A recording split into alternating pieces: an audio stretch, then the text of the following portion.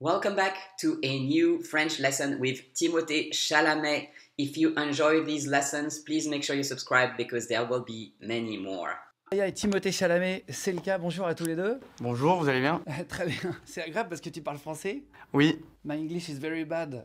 Translation in the oreille. Voilà. Merci. Vous étiez à la... Translation in the oreille, like, okay, yeah, his English is really very bad, but it's gonna be funny. Mostra de Venise, j'ai vu pour présenter le film pour la première fois. Ce soir, c'est pour le public parisien. C'est trop bien d'être ici. En anglais, on dit we're counting our blessings. Parce que... So again, he's saying c'est trop bien, which I suspect is a way of speaking that young people have these days. They use trop meaning very, but in traditional French, trop means too much. So of course, it doesn't mean to say that it's too good to be here. It means to say it's very good to be here. Que c'est pas... Surtout en ce moment avec un pandémique, avec Covid, c'est pas tous les semaines. Un pandemic, no, it's une pandémie, so it's feminine and the word is slightly different. Also, he says avec COVID.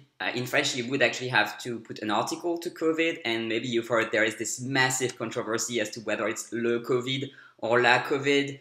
I think the two genders are going to be competing a bit, perhaps forever. Perhaps it will keep having two genders, but you have to say either avec le COVID or avec la COVID. You can't say just avec COVID. It's not French. Tous les mois qu'on a le chance de faire un promo comme ça, de faire un promo avec des amis. So it's une promo, and I think we're going to have a long list in this interview as well of number of words that Timothée Chalamet makes masculine while they're really feminine. For une promo, we can know it's feminine because it's short for une promotion, and the words that end in sion are all feminine. If you aren't familiar with the endings that give away the gender, we have a video on this channel that can explain that to you, so we'll put it up there. De faire un promo d'un film où on a une fierté, on a une confiance. Another example, une fierté. The words that end in T are also all feminine. J'espère pas prétentieux ou présomptueux, mais qui commence parce que le film a été bien reçu à Venise, on le verra à Paris ce soir. Ouais, les critiques sont très bonnes. Et en France, c'est vrai, moi je ne lis rien parce que non, j'ai à trop Venise. peur. Et donc ce soir, pour la première fois, il va être vu en France au Grand Rex. Alors on sait pas. Et le Grand Rex, j'ai jamais fait un avant-première là. C'est le plus grand. It's also une avant-première. C'est le théâtre en France, je crois. Ouais. D'Europe, oui, peut-être. je crois que c'est un énorme écran. Ah ouais, quand même. Alors là, il faut. Ça fait peur parce qu'on a 25 ans, alors j'espère J'espère que c'est pas la dernière fois qu'on... Qu'est-ce qui vous a motivé pour jouer dans ce film? Denis Villeneuve. Denis Villeneuve. Le réalisateur, Denis Villeneuve, c'est pas controversiel de dire, c'est un des réalisateurs... Controversial, that's a word that does not exist. The French word is controversé. He, however, is using a strategy that could have worked really well. When you have a word in English that looks like it's French, you know, like controversial, you can try pronouncing it the French way, which is what he did. Most of the time, I mean, you will be correct more often than not if you do that. Unfortunately, it went wrong for him this time, but it's a good strategy to use in general. Le plus fort dans le monde en ce moment, de travailler avec lui, d'avoir la chance de travailler avec Zendaya, les acteurs, les actrices comme ça, Jason Momoa, Javier Bardem, Rebecca Ferguson, ça c'est des acteurs non seulement aux États-Unis mais dans le monde qui sont des grands stars. Alors de faire ça, c'est un... On aurait eu je peux pas dire ça. On aurait dit qu'on était fous si on n'aurait pas fait ça. J'ai vu... That is a really weird sentence to say. On aurait dit qu'on était fous si on n'avait pas fait ça. It's definitely uncolloquial. I would say in colloquial French, on serait devenu fou si on n'avait pas fait ça. J'ai vu que tu avais mis des alertes sur Google. Est-ce que c'est vrai ça pour voir les Denis. nouvelles de Dune? Ben, je suis fou. Sur Hein. Denis, tu as demandé une rencontre, tu avais très envie de jouer. Oui, en fait, j'avais fait une audition pour le film Prisoners. Une audition, again, words ending in sion are all feminine. En français, ça s'appelle comme ça, oui. Prisoners, prisonnier. Prisonnier. Et il avait dit non, mais j'étais pas bon pour le rôle. Ouais. C'est ta première expérience avec lui, c'est un non? Ben, en fait, l'audition, c'était pas avec lui. C'était dans le basement de l'immeuble de ma... That's again him using the strategy that the word basement really look like it's French. It should be, it's not. We say le sous-sol. Ma mère, on appelle ça un self-tape dans le monde de acting. Self-tapes are brutal. So, le monde de acting, that would be le monde des acteurs ou le monde du cinéma. Mais Mais non, une fois que j'avais la chance de faire une réunion avec lui, déjà au Festival de Cannes, c'était pas... Une réunion. Now this one doesn't exactly end in sion, but if it ends in ION, most of them are feminine too. I don't think they're all feminine, but at least most ma vie are. encore, c'est toujours pas trop ma vie, mais en 2017-2018, quand il a dit ouais, bref, viens au Festival de Cannes, on va parler du livre, j'étais là à dire genre Incroyable. ouais, j'aurais joué comment dire, le sandworm. Comment on dit sandworm en français? Je sais pas. Le Oh my god, that interviewer is so bad at French. Not at French, at English. Vous savez qu'on dit le sandworm? Sandworm? Non, Le sandworm, le ver de terre énorme. See, this is what happens when you're in a situation where no one knows the word in the other's language. You try to communicate like that, and he says ver de terre, which is an earthworm, so it's really close enough. And if I remember correctly, they never find the actual way of saying sandworm, which is ver de sable. But of course, you would have had to have read Dune in French to know that, because it's not a real thing. Ver de terre Le énorme. ver de terre, ça y est, j'ai récupéré la traduction, magnifique. Le ver de terre. Right, and so the interviewer is just so bad at English that he doesn't realize that sandworm is not the same as worm or earthworm. Like, this is bad. I'm a bit embarrassed as a French person that someone has such bad English skills and is still, on TV or wherever this is. Énorme. Le ver de terre. And I mean, not just on TV, but interviewing American actors. I'm like, okay, why? Et J'aurais joué ça, j'ai dit. t'aurais été content pour Ouais, j'aurais n'importe dit, quel ouais. rôle, en fait. En Ouais. gros. Et This is actually a good. Well, I mean, it's I guess close to English because he's saying Timothée Chalamet is saying he would have played the sandworm, so he's saying j'aurais joué le ver de sable. So with the conditionnel. D'ailleurs, sur un gros film comme ça, vous avez dû apprendre à faire des choses. Par exemple, pour toi, Timothée, tu as appris à te battre au couteau. Ouais, On a des cours avant. Comment ça se passe? Ouais, c'était 6 mois de cours avec un prof, un prof qui s'appelait Roger Yuan, qui s'appelle Roger Yuan. Il est vivant tout. Now this is so interesting. So he's speaking now about how he learned to fight with a knife, like he does in the movie. And he said, j'ai pris des cours pendant 6 mois avec un prof qui s'appelait, and then he says the name of the teacher. And then he corrects himself by saying qui s'appelle, and then the name. And he says because the teacher is still alive.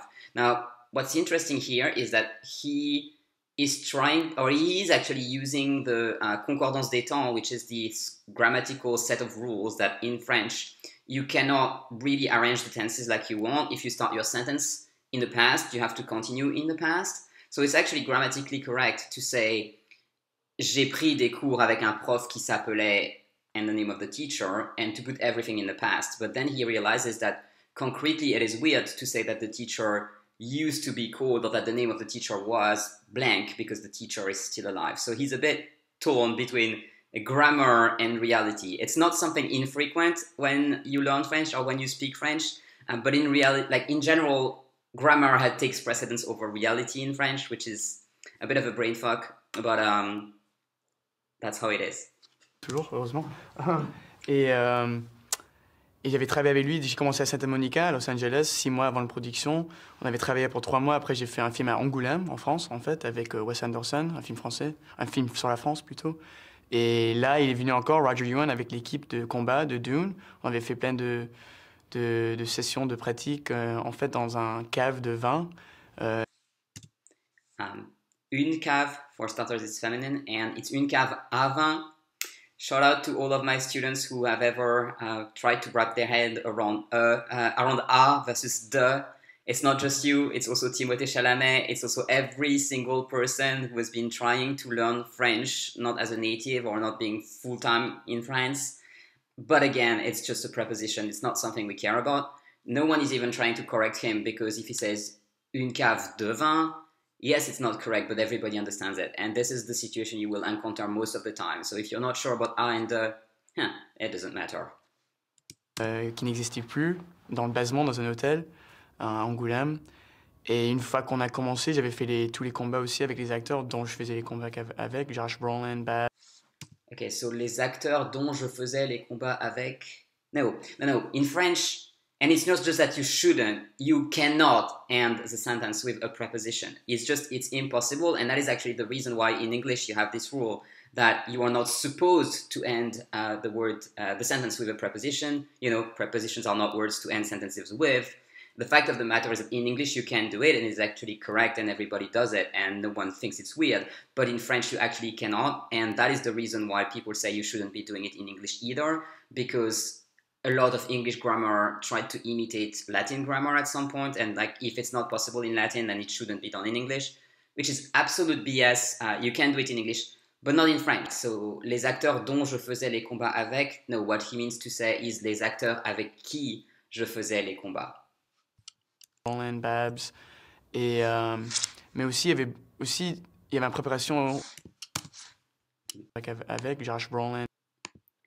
Les acteurs avec qui je faisais les combats. And then you see that the sentence does not end with a preposition, which it cannot in French. Babs, et mais aussi il y avait une préparation physique juste. Une préparation, words ending in sion, old feminine. Juste au niveau de pouvoir faire les 5 mois, les 6 mois sans je sais pas comment dire, sans s'épuiser. Ouais. Et aussi, je sais pas comment dire en français, mais il y a une marche très spécifique dans le film qu'il faut pas.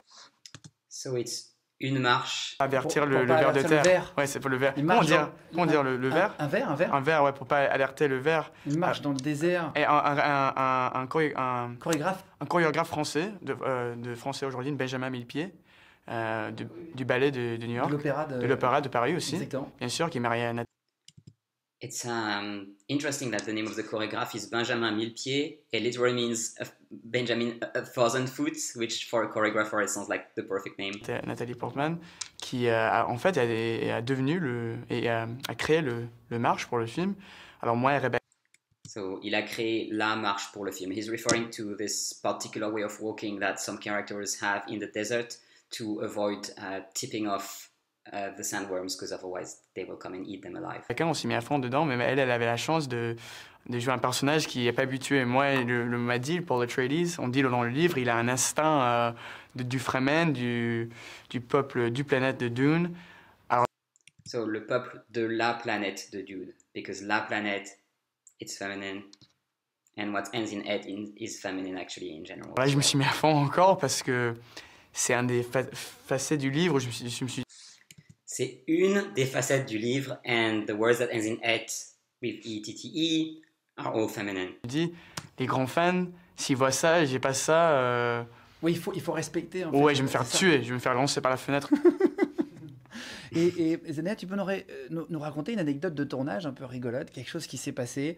On a du mal à imaginer un tournage d'un aussi gros film. Même faire ça en français, comme ça, elle me comprend pas tout de suite, je peux dire. Comme ça, elle va pas me correcter tout de suite. Que Zendaya, c'est... Elle va pas me corriger. So that was again the good strategy. You have the verb to correct in English. It is a Latin origin word. It should be the same in French, but that does not work all the time. So in French, the word is corriger. L'actrice la plus forte un des actrices les plus fortes de ma génération. Moi, j'ai eu le grand chance déjà de travailler. C'est une des actrices les plus fortes de ma génération, et j'ai eu la grande chance de travailler avec acteurs et actrices très forts, mais avec Saoirse Ronan, Florence Pugh, on avait fait le promo de Little Women dans cet hôtel aussi, mais j'avais la même expérience avec Zendaya sur. J'avais la même expérience. Words that ends in "ons" are all feminine. Ça, tout de suite quand on est arrivé, et encore, je suis pas le premier à le dire, c'est pas controversiel de dire ça. Merci en tout cas à tous les deux.